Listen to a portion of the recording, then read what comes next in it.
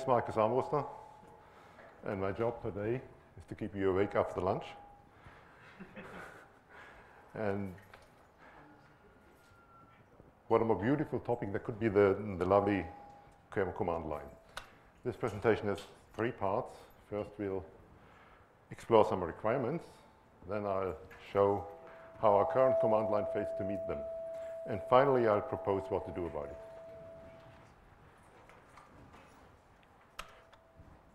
Part 1. Running QEMU can be as simple as this. There's a couple of options with and without arguments. And there's one complex option, which is a comma-separated list of key equals value. Simple enough, nothing unusual. But of course, we frequently run QEMU like this. And here we clearly push the command line beyond its intended use. Use cases like this one are better served by config files. And that leads me to my first requirement. Whatever I can do on the command line, I want to be able to do in a configuration file. There is another configuration interface, and that's the monitor. In this talk, I completely ignore the human monitor and use QMP and monitor interchangeably. To interact with the monitor, you send it a command, you get back a response. Both commands and responses are JSON objects. Why do we have 2 configuration interfaces? Well, at runtime, we have to use a monitor because the command line is gone then. For initial configuration, we want to use the command line because, well, we've always done it that way and we turn like a tanker. And besides, we do anything for backward compatibility. Some things we want to configure both in the command line and in QMP. For instance, we want to create character device backends during initial startup with -cardef and at runtime with the QMP's cardef add. Our infrastructure should support that. And that means, first, the command line in QMP should be equally expressive. So QMP needs to be able to express the command line's key equals value thing, and the command line needs to express QMP's JSON objects. Second, we want the 2 external interfaces to drive a single internal interface, and they should be able to do so with equal ease. The command line evolves constantly.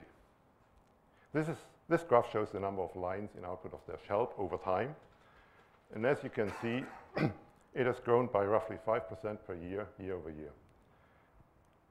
It used to grow even faster. Programs interfacing with QEMU need to cope with this change. Unless they are willing to tie themselves to a specific version of QEMU, they need to figure out what the QEMU they got can do. This involves questions like what options are available. Say, does this QEMU support -blockdef? What keys does a certain option support?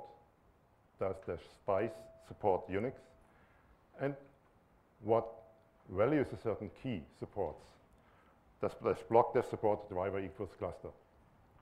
In the same way, to do that is to have QEMU expose an interface to introspect the command line, just like it supports introspecting QMP. Are these needs met? Well, not really. And to understand that, we need to explore how things are done. Here's a piece of code to define a command line option. It's simple enough.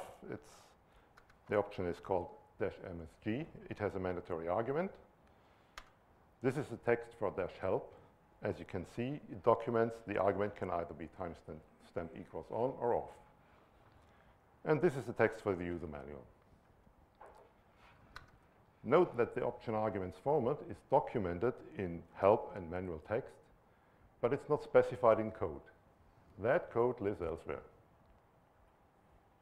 Now let's explore how command line option parsing works.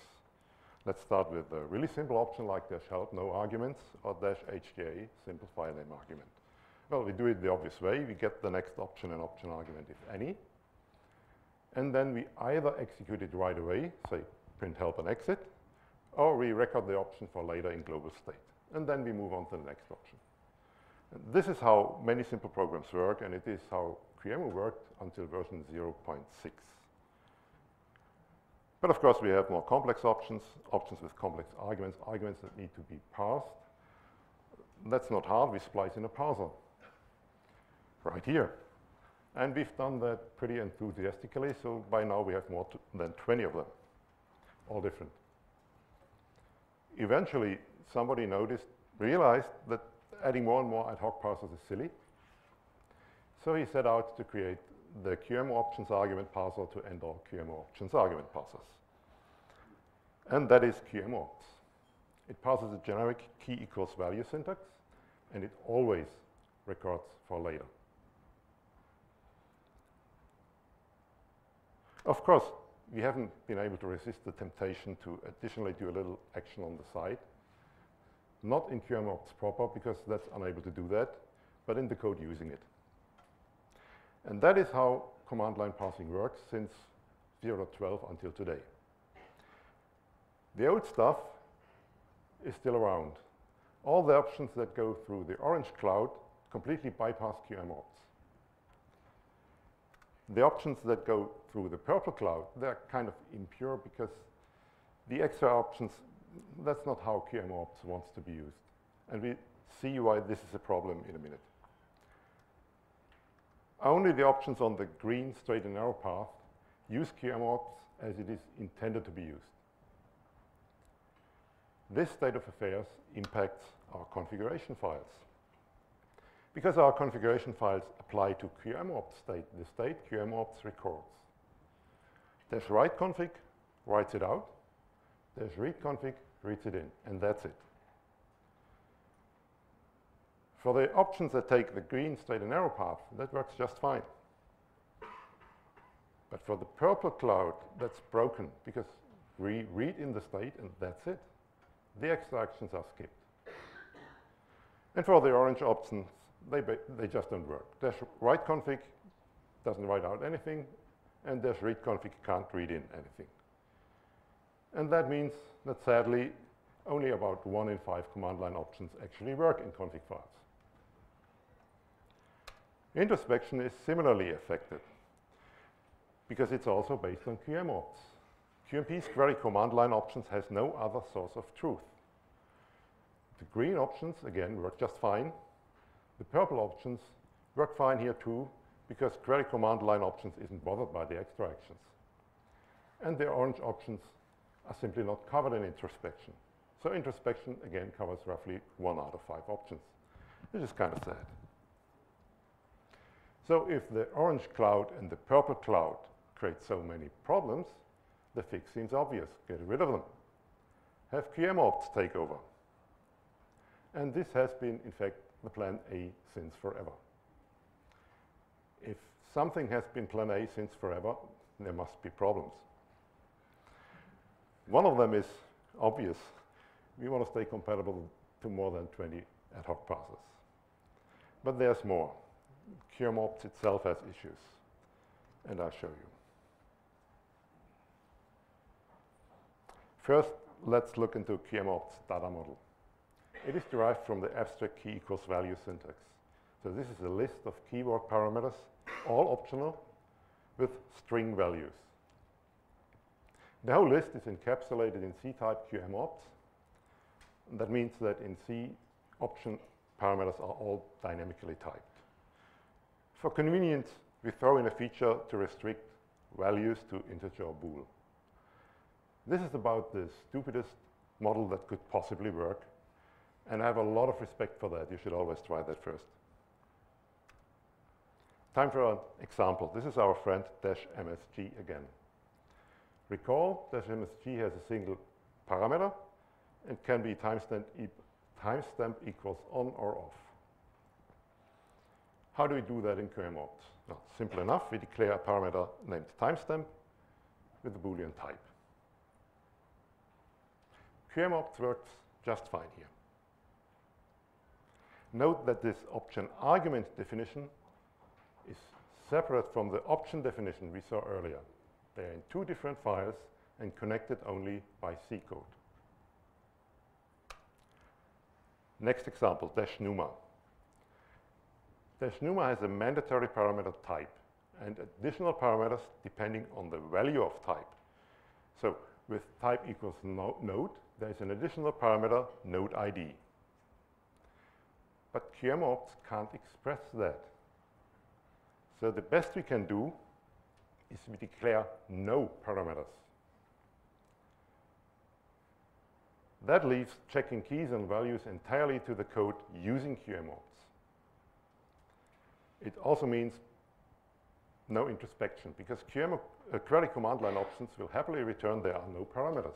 We didn't declare any, there are none. How does the code look like? Well, first, here's the code to pass -numa's option argument. First, we find the declaration we just saw. Then we use it to pass the option argument. And then we laboriously get and check all the parameters. Lots and lots of tedious string manipulation. Third example, -blockdev. -blockdev is a command line's equivalent to QMP's blockdev add. Blockdev add's argument is a tree. But QEMU is by design flat. So what do? We flatten the arguments tree with dotted keys. Dotted keys look like this on the command line, and they work like this. The basic idea is we specify the tree by listing its string valued leaves. And a dotted key encodes a path to a leaf. So file.driver equals file means the root of the tree is an object which has a member file, which is an object which has a member driver, whose value is a string file. This is clever, but there are issues. First, it is bolted under QEMU, so again, bye-bye introspection, hello extra code. Next, it's inconsistent with other workarounds we have elsewhere, and which we can't get rid of because we can guess it backward compatibility. And it can express most, but not all trees. Consider the empty list. There are no string valued leaves there. There's more, but we are running out of time. So our command line fails to meet a number of needs. Our configuration files are incomplete and inadequate. The command line's expressive power is significantly weaker than QMP's. Driving a single C interface requires tedious glue code. We saw string manipulation and dotted keys, and there's more. And command line introspection is anemic compared to QMP's. What shall we do about it? Well, in fact, we've done something about it already. When I showed you the code to pass -numa, I lied. This is the actual code. Numa options is a QAPI type to represent -numa's option argument. What is a QAPI type? I'll explain in a minute. We take the QEMU and we map it to a NUMA options. This mapping checks. So all the string manipulation moves from option-specific code into this generic mapping code. And we then can use parameters just by dotting into the struct. And there they have the appropriate C type, so fewer string manipulation and also static typing.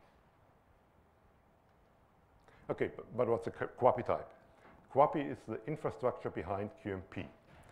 QAPI types are defined in the QAPI schema. This is NUMA options, or part of it. And QAPI compiles these these QAPI types to C types, plus code to serialize to and from JSON, introspection, and more. This is a C type it generates for NUMA options. It's pretty pedestrian. You might probably have written stuff like that yourselves many times. QAPI has a number of advantages over QEMU. First of all, it has a much more expressive type system. There are enumerations algebraic types, sum and product types, which can be arbitrarily nested. This permits more precise introspection. The generated C-types are much nicer to use than QEMU opts and strings. This is pretty obvious when you compare interfaces made for QMP to interfaces made for the command line. The former use nice C-types, the latter use QEMU opts and strings and generally suck. When both of them have to drive a single interface, there has to be conversions, and that sucks too.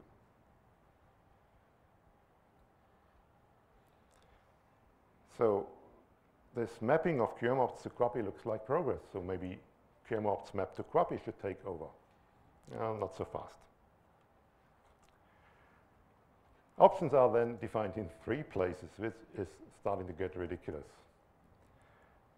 More seriously, the mapping code is built around the design assumption that everything is flat, and that conflicts with dotted keys. And moreover, it only adds to our compatibility headaches. And this is all fixable, but I feel strongly there is way too much stuff bolted on the QEMU opts, workarounds, hacks. QEMU opts was a fine design back then. But our needs have since grown, and we've outgrown QEMU opts. And I feel it's time to scrap it and start over. So that's my plan. QAPI takes over. Let's see what I've got cooking. This is how I propose to define a command line option in the future. In one place in the QAPI schema. If you're familiar with the QAPI schema, this will look exactly like a command line, like a QMP command definition to you, which sort of makes sense because an option is similar to a command, except it can't return anything and it runs only at a specific point in time. There's an additional feature that's for the help text.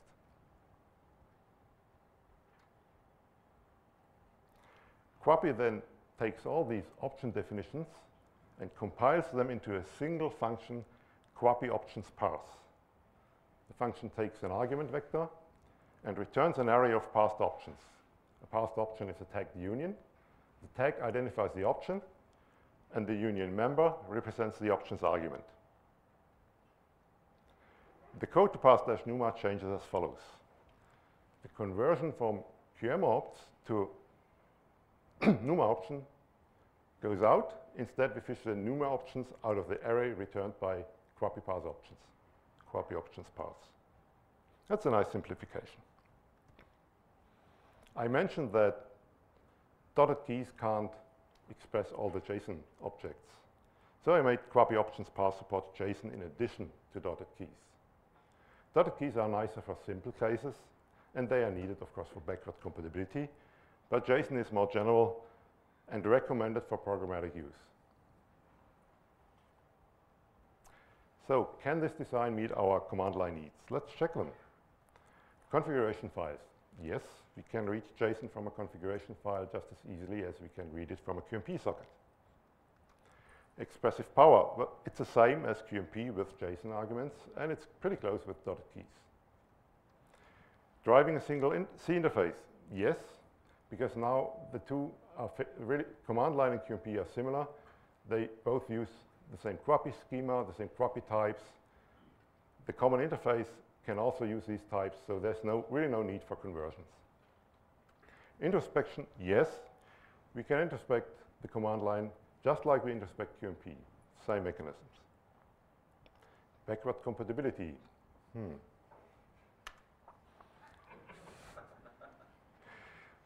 QAPI taking over avoids or addresses a whole number of issues we have, but it can't avoid all our backward compatibility issues.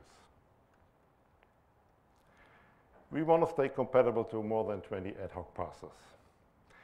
In the short term, we can make the option argument a string in the QAPI schema and pass that string to the existing parser. That, of course, defeats introspection, but we are no worse off than before. In the longer term, we want a proper QAPI schema, and we'll then need a way to say in the QAPI schema, okay, use this weird parser over there instead of the normal one. We want to stay compatible to the existing bolted-on dotted keys. I think we are good there. We want to stay compatible to the existing bolted-on conversion to QAPI. And that means we get to replicate its extra features and corner cases, such as automatic flattening, special syntax for integer lists, and so forth. And of course, we want to stay compatible to all the QEMU eccentricities we've acquired over the years. And so we get to replicate those too. Various syntactic sugar, trickery around repeated keys, special semantics for key ID, and it goes on and on and on. At this point, I think it's fair to ask, must it be? Do we have to do all this work for backward compatibility? Well, backward compatibility is a choice. We choose how much pain to inflict on ourselves to avoid inconveniencing our users. Up to what point are the opportunity costs worth it? That's a question that we as a community need to decide. Where do we stand with this work? I posted an RFC patch, and here are the highlights and some of its lowlights. All options are QAPified. So they're all defined in the QAPI schema, and the old means to define command line options are gone. Most option arguments are not fully QAPified yet. And QAPifying them will be a lot of work, including a lot of backward compatibility work. Introspection works. It's currently meshed together with QMP introspection because that was easiest. We may want to separate the two, or maybe not, we'll see. Configuration files are not yet implemented, but they shouldn't be hard. And finally, at this stage, the generated documentation looks even more terrible than usual. And with that, I would like to say thank you, and are there any questions? Yep. Over there. Rich?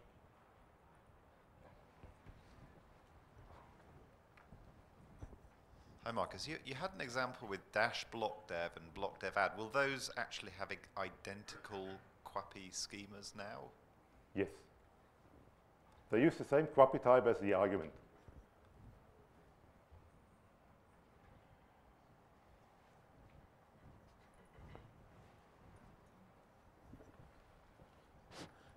Can you hear me? Yeah. What about the configuration files, read config and write config? Can you talk a bit about that, plan for that?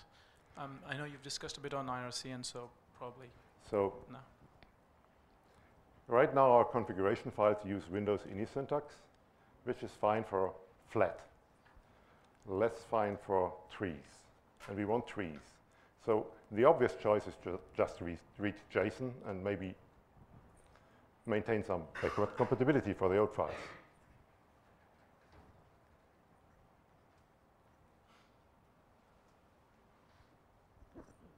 You might want to consider TOML for the configuration files, which is basically an identical data model to JSON, but at the flat level looks like an ini file.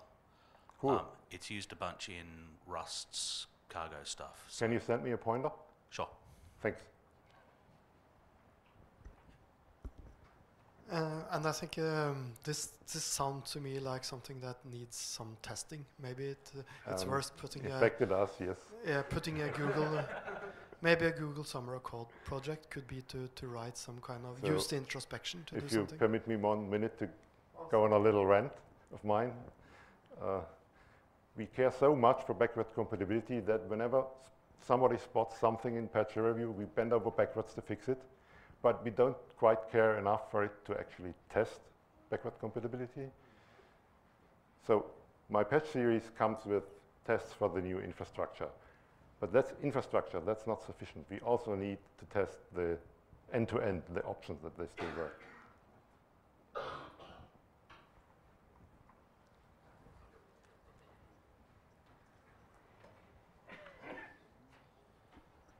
So how much effort do you think we will have to just find out how much compatibility we will break? Are we going to know what exactly it will break, or it will be difficult to even find all the cases where compatibility will break? We can make an educated guess now, and we'll be wrong in some details. So this is a good question, but it's really, really hard to answer. Yeah, that would lead to my other question is to, it looks like it would be lots of work to make some kind of, not even inside QEMU, maybe some wrapper that could translate, keep compatibility by just translate into the new options somehow. But if you can't even find what are the options that are going to break, there's a number of ways to do this. We could try to figure out how to do it incrementally. That's easy when you can have the old and the new sit side by side, but how can you have two mains sit by side, It's difficult. And then there's a lot of magic in the old command line, which I haven't even touched, like order of things. It isn't left to right, it's magic. And when it breaks, we juggle it until it works again. More magic. Usually it breaks something else then. Okay. One more question. Did you deal with dash CPU on your series, or just put a pointer on the custom parser? I haven't touched it yet. It's hairy. Yeah. You know.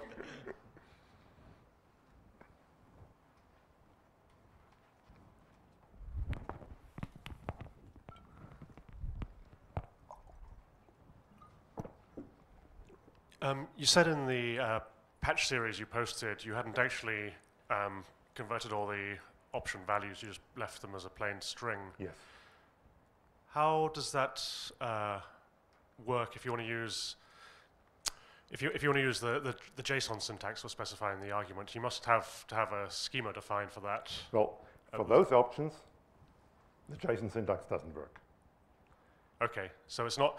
So until you actually convert all of the optargs, you can't really use the JSON syntax. You can use it only option by option. Yeah. Like even before this series, you could use it for dash block dev, and with this series, you can use it a bit more. Yeah, I'm just thinking it's not the case that your patches merge and then libvirt could change over to using the JSON syntax whilst you do all the nasty hacks for all the little bits. No, this is a 2 weeks effort. This patch series. RFC. Yeah, okay.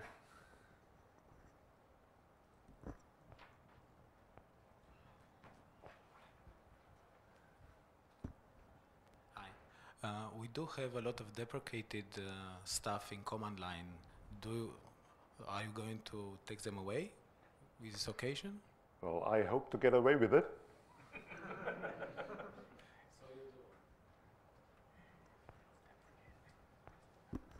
What about just have someone write, take out the stuff and write a separate program that parses the old ones and produces something that's compatible with the new stuff, and then remove everything? That would be wonderful, but it's also a lot of work. It's just different. It is a lot of work anyway, I think.